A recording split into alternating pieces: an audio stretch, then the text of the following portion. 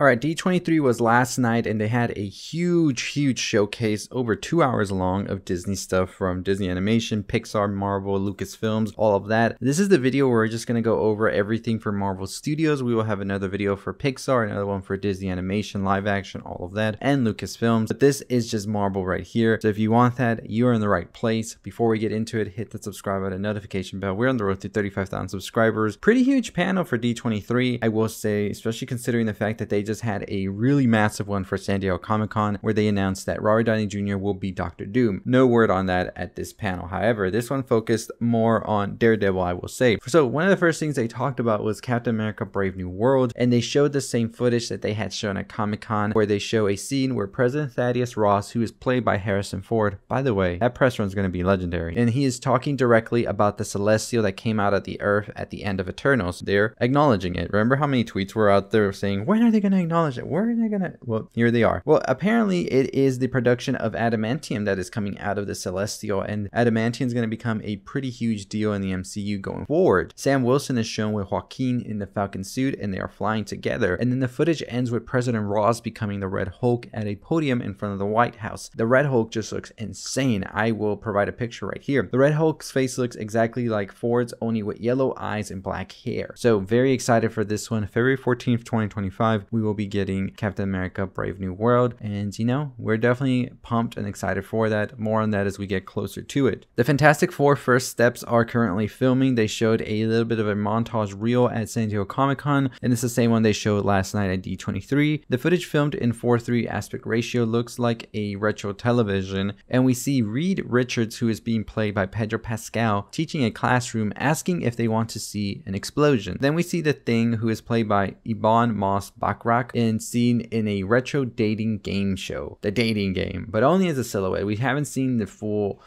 thing yet, how it's gonna look. We then also end with a footage of the team in astronaut suits, which I don't think is something we've seen prior to San Diego Comic-Con. I don't think this was shown at Comic-Con. I think this is new for D23. They enter into a futuristic looking rocket before it takes off, and the aspect ratio of the footage changes. The footage then ends with Galactus' face behind a building. Part of his face is seen through the building in its comic accurate look. We also did get a little bit of a snippet of Michael Giacchino's score for the film, and I'm just blown away by that. I think Michael Giacchino is one of the best composers working today. I think Michael Giacchino does a great job at composing these scores that feel very alive and very, I would say, accurate to how comics feel, especially older comic book movies and all of that. So I really love that charm that he's going to be bringing to the Fantastic Four. But the film will be coming out July 25th, 2025, and will star Pedro Pascal, Vanessa Kirby, Joseph Quinn, Yvonne Moss Backrack, Julia Gardner, and Ralph Ineson, directed by Matt Shakman. So very excited for this one. They showed some more footage of Agatha All Along, with the cast appearing on stage to discuss the series, as well as a new trailer that was showcased. The show will have a 2-episode premiere on September 18th, 2024, with 9 episodes in total, and will be a darker take on sorcery and magic from the MCU. So super excited for that show. We will definitely be discussing and breaking it down weekly, so stay tuned for that. Then we had Ryan Coogler and the cast of Ironheart arrive on stage to talk about the show, and Ironheart was a show that I really forgot about. I think the show was supposed to come out a couple of years ago, but then they had some reshoots and stuff with the MCU shuffling around. I'm pretty sure with the Kang stuff and all of that. So this takes place right after the events of Wakanda Forever, where we see Riri in MIT and trying to sort of rebuild her suit and her life, you could say. And at the same time, Riri is trying to fund another project, teaming up with Anthony Ramos' character to sneak into warehouses and labs in order to find all of the resources. Of course, we do know that Ramos will end up turning evil and is shown in a suit and red cape, just as the character that he will be playing. And we see as Riri is very much so reminiscent of Iron Man flying through and then coming in to flip a truck as the trailer ends. So this will actually be coming to us with Dominic Thorne, Anthony Ramos, Alden Ehrenreich, Lyric Ross, Matthew Elam, Angie White, Manny Montana, and Shea Cooley starring in this, and it's going to be 6 episodes long and no release date yet. So we do also have the whole thing with Daredevil Born Again, and we finally got a trailer. We had the cast of Daredevil Born Again arriving on the D23 stage to discuss the series, which they described a similar tone as a Netflix series. We also have seen that before the exclusive footage trailers was shown that they were showcasing Daredevil and Kingpin a lot. And the teaser begins with Matt Murdock visiting White Tiger, who is going to be appearing in this show with a very comic accurate costume as well, people are describing. The character tells Matt that we need a hero since the Kingpin has risen in power in New York during this time. We see Frank Castle, who is the Punisher, of course, being played once again by Jon Bernthal, who did an amazing job, I will say, in the Daredevil series and Punisher series as well. There's a ton of action here. It's showing that Fisk is trying to go and become mayor as well. But we also see at the end of the footage, however, that Matt Murdock and Wilson Fisk are having dinner together and warning about something that's coming. And we also see Matt Murdock's character saying that he's a really good lawyer when somebody asks what kind of lawyer he is. So there wasn't much shown for Thunderbolts. Apparently the only thing that was shown was just Yelena, who is played by Florence Pugh, sporting a newer,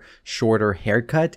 And I think they're really keeping a lot of things tight about that movie, because I feel like there's a ton of things that are going to be sort of uncovered from that movie that lead into the other films. Like, I really do feel we might get a Doctor Doom cameo in there thrown in for sure, or a mention of sorts. So I think they're really trying to keep that at bay, but that's just my speculation. I may be wrong, you know? That's always the case with things, right? But overall, I'm still excited. I can't wait to see what they're going to be doing with these movies. I still think Marvel is definitely trying to come back up after everything that has happened to them in the past couple of years. They've definitely declined after Avengers Endgame, but I think that they're definitely trying to come back up. And we'll see. We'll see. If they can, they can. If they can't, they can't. That's just the case. I'm not going to be here crying about it. It's just what it is. It's always cycles in film. And I think that the comic book cycle is at its decline right now. But it can always make a little bit of a comeback, right? A dead cat bounce, if you will. But we'll see. We'll see what happens. Let me know what you think about it in the comments down below. If you're excited for these films or not. If you like the D23 presentation. And I'm very curious for some of these trailers that we haven't gotten, like the Ironheart and some of the other ones as well. So I'm excited to see this whole thing with Ironheart as well, and seeing Anthony Ramos as a villain. I like Anthony Ramos. I know some people don't really vibe with his acting, but I'm okay with it. I'm okay with it. Let me know what you think. Follow for more on things you love. We do still have some videos on Pixar as well as Disney animation and live and all of that. So stay tuned, and that will all be coming out today. So make sure you hit the subscribe button and notification bell on the road to 35,000 subscribers. Follow us on our website, www.culturalelixir.com, as well as our Instagram at itsculturalelixir. I'll see you next time. Stay safe, stay positive.